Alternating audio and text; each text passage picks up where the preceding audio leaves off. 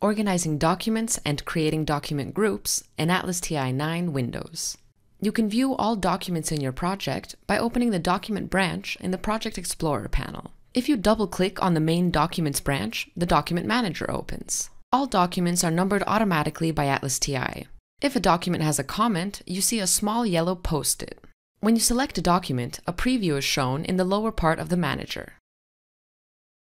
You can write a comment for each document. For example, you can enter the source, write summary notes, or add a protocol you have written for an interview. You can group documents by common characteristics, for instance, by document type, as shown here. To do so, select the documents from the list and drag and drop them into the side panel on the left.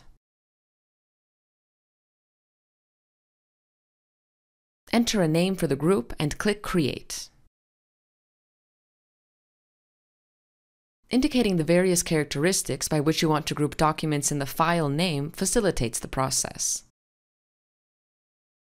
This also comes in handy when you retrieve documents. Above each quotation that you retrieve, you see the document name.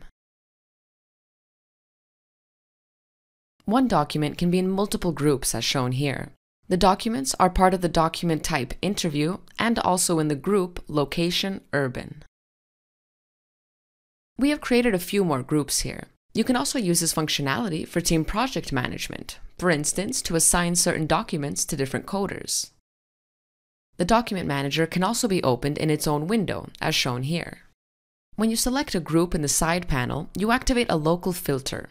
Then, only the documents of the selected group are displayed. To view all documents again, click on the X in the beige filter bar. If you select a document instead of a group, all groups to which the document belongs are highlighted. You will need document groups later in the analysis after you have coded the data, for instance, to compare the various views of male and female respondents. In case you notice that a document is a member of the wrong group, right-click on the document and select the Remove from Group option.